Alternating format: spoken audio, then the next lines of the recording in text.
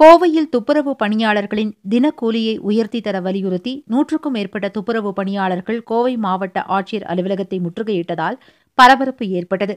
திடக்கழிவு மேலாண்மை திட்டத்தின் கீழ் பேரூராட்சி பகுதிகளில் பணியாற்றும் துப்புரவு பணியாளர்கள் 100க்கும் மேற்பட்டோர் கோவை மாவட்ட ஆட்சியர் அலுவலகத்தை திடீரென முற்றுகையிட்டனர். தினக்கூலி அடிப்படையில் பணியாற்றும் தங்களுக்கு கடந்த 2017-18ஆம் ஆண்டு ஒப்பந்தத்தின்படி ரூ. 350 தினக்கூலியாக வழங்கப்பட்டதாகவும், இதுவரை அந்த கூலியே நடைமுறையில் உள்ளதால் தாங்கள் பெரும் சிரமத்திற்கு ஆளாகியுள்ளதாகவும் அவர்கள் தெரிவித்தனர்.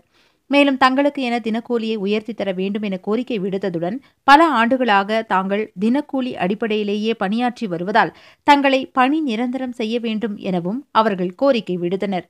தொடர்ந்து தங்களது கோரிக்கைகள் அடங்கிய மனுவை மாவட்ட பஞ்சாயத்துகளின் துணை இயக்குநரிடம் வழங்கிய நிலையில் கோரிக்கைகள் குறித்து பரிசீலிக்கப்படும் என அவர் உறுதியளித்ததன் பேரில் அனைவரும் கலைந்து சென்றனர்.